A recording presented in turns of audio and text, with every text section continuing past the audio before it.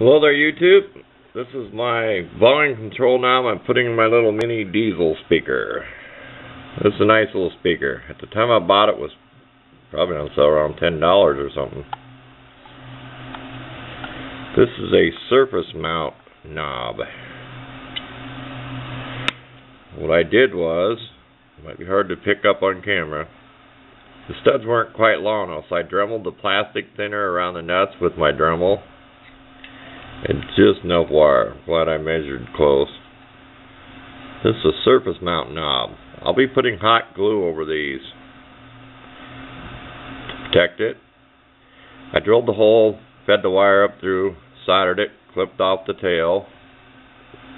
I always say in all my videos, do not wrap wires around these terminals. Make like a fish hook, J hook. I call it like a hook. Solder it, clip the little tail off. And here's the knob. It has a very small screw on it. So this won't stick up very far. It's not going to stick up very far. And it's going to be on the bottom. You could see the numbers if you looked up at it. 0, 2, 4, 6, 8, 10. But that's the way it'll look when we're done. We don't care about the numbers. We're going to go by what it's not, how loud we want it. Here's where the speaker wire comes in the back. Okay. And what we did was, I always turn the knob this direction. I have the hot side coming in here. So I'm going to put on the hot side of the speaker line. And then here's the line going out. We will be splicing into the hot wire going to the speaker. Okay. So we're just going to cut the hot side, splice this in. And I'll show that when I'm done. This is a nice little compact knob. If you want these speakers to sound a little bit different, to me it's better. Wad up some Kleenex and put back behind the speaker. This is a plastic speaker, which is nice. See how it's see-through? So it's probably going to be waterproof. They had a good magnet on it. I don't know if you can buy these anymore. Maybe you can. I've had this for probably 10 years. But wad some tissue paper up and put behind it. That's what I had in here when I took it apart. It gives it a little better sound. It isn't so cheesy plastic sounding. But I like this because I'm going to have this on my scanner mounted close to me, so I don't have to have the scanner in me. So I can reach up and turn the scanner down. That was the whole idea I bought this. It never was used on a CB. It used to be used on my scanner. Bracket's long gone. At least I still saved the little screws and the rubber washers. If the bracket's long gone, we can bend one of them out of plexiglass, aluminum, anything. So, it does have some nice little knobs on it. But we'll continue on with the video, so this isn't real long. You can kind of see in there where I ground the plastic down, so I'd have more room on there. I will also put hot glue over those to insulate it, plus that way they'll never come loose. It's a nice knob. I cannot tell you what it came out of. It could have been a transistor radio. It is 10K, 10,000 ohm. I like using them on a speaker better than a 5. I seem to get more control. I've used both over the years. But there you go. We'll get back to work and we'll show you what it's like once we get it wired up before we put it all back together. Okay, we'll do our best to explain this. Here's where the two wires come in from your radio from the plug. Here's the hot one. It's going into the switch. It's coming out of the switch, going over to the positive, which is the top, this one right here, okay? Now the ground is coming in and just hooks up normal. Here's the ground side of the speaker. It's going to the line. I have a picture of this knot I made. I think they call electricians not. That's what you do when you wire a lamp. Never tie your wires, never take your double wires together and just tie it into a knot. Split it apart. I have a picture. That is how you wire a lamp. You're asking for trouble on like a house lamp or something when you do that. See down in there? I have a picture included. I'm not a know-it-all, but I know that's how you do it on a lamp. Don't take both wires tied in a knot. That is a no-no. This is how I learned from studying electrical stuff, and I even did it when I was a kid. I'd redo lamps. That's the proper knot. You split it, and then you tie it. Just 1/2 knot, whatever they call it. I'll have a picture of it so you can see how it is. And that's the quick of it. Here comes the, and this uses a white stripe for the positive. Always check with your ohm meter on the end of your cord to find out which is positive, and then make sure your speaker, it is marked. I should put a red magic Sharpie marker on there to mark positive, but it does have the little plus sign.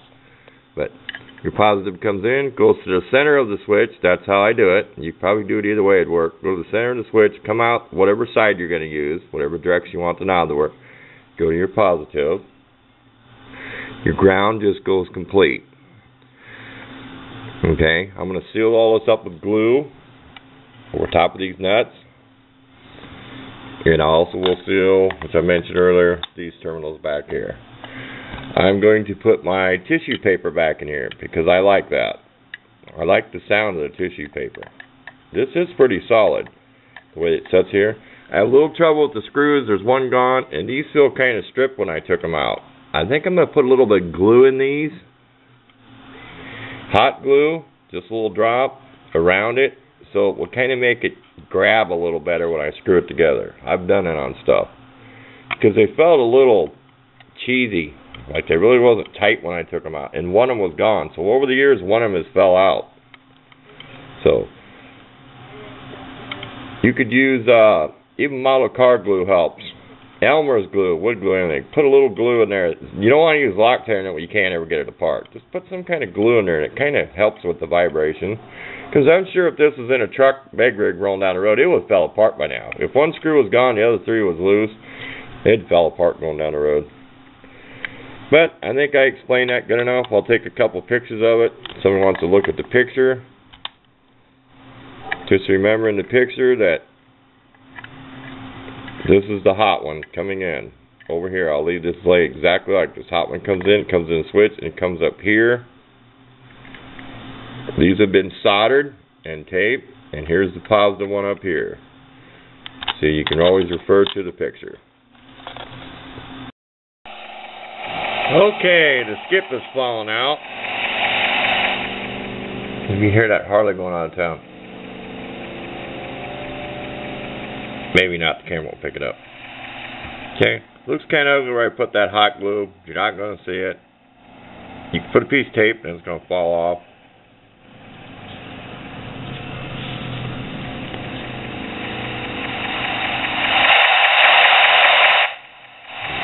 All these knobs are about the same. That's why if I would learn to put whatever in there, there's something you put in to help do that. When you get almost to the end, it's like a slow blast all of a sudden. And a little more to go. So watch me turn the knob.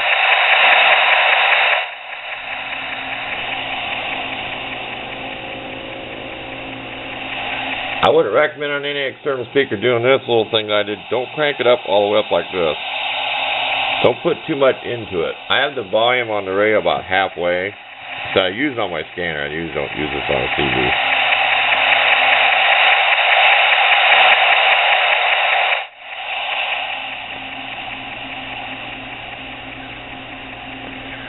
I would turn it down to where it's about halfway. It's all the way down. I can barely hear it coming through here. That way it isn't so blaring loud.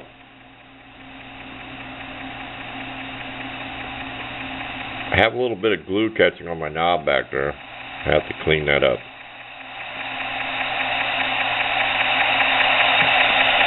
Let's go to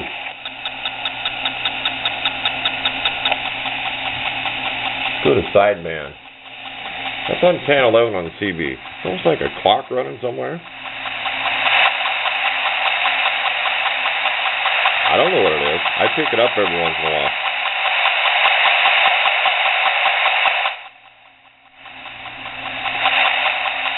Sideband is a cleaner sound. That's lower sideband, upper,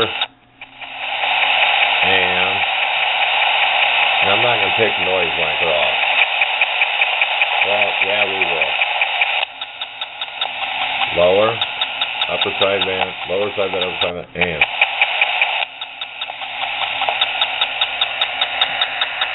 Sounds like a clock to me. The only clock I have in here is a battery clock.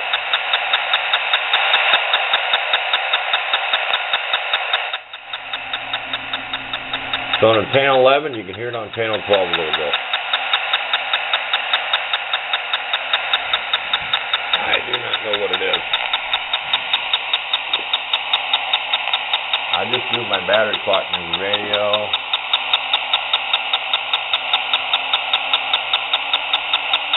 I don't think it's my fan or my power supply.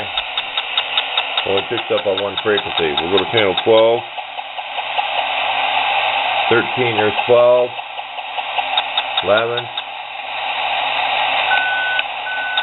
That's my scanner beeping up there. Whenever there's highway patrol near, it has an alert system in it.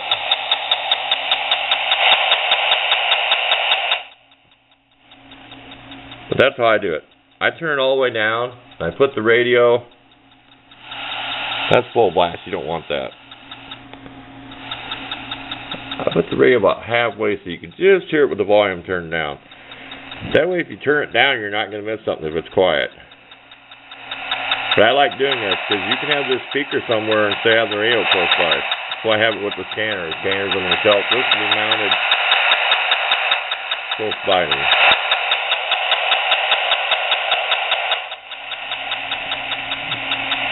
So, that's enough of that. I included some pictures of the wires. I did explain it. It's pretty simple. I always go to the center of the switch, which I always turn the switch this way. I bring the hot in coming from the radio into the center of the knob, and then going out I go to the left. That way it's clockwise and turning up. And if this was this way, the numbers would be right. There, the front. I have some glue catching down around the knob I have to work on. That's it. That's my conversion. Just put a knob in my little mini diesel speaker. Now it won't sit on the desk.